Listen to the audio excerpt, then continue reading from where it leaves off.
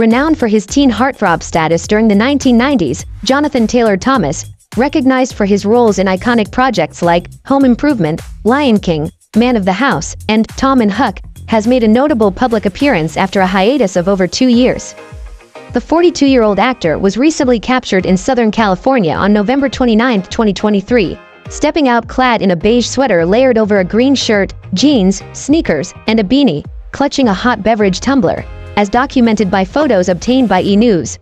This sighting comes after his last public appearance in June 2021, when he was photographed strolling with 2 small dogs in Los Angeles. While maintaining a relatively low profile in recent years, Thomas briefly resurfaced in the entertainment scene with a cameo on Tim Allen's sitcom, Last Man Standing, in 2015, featuring a reunion of sorts with his former on-screen mother, Patricia Richardson. Reflecting on his decision to step away from the limelight, Thomas opened up in a 2013 interview, citing a desire for normalcy and a break from the relentless pace of his career.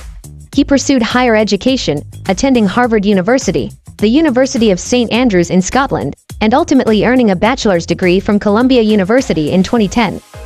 In his own words, Thomas conveyed a balanced perspective on his past fame, emphasizing that while it was an influential chapter in his life, it does not solely define him.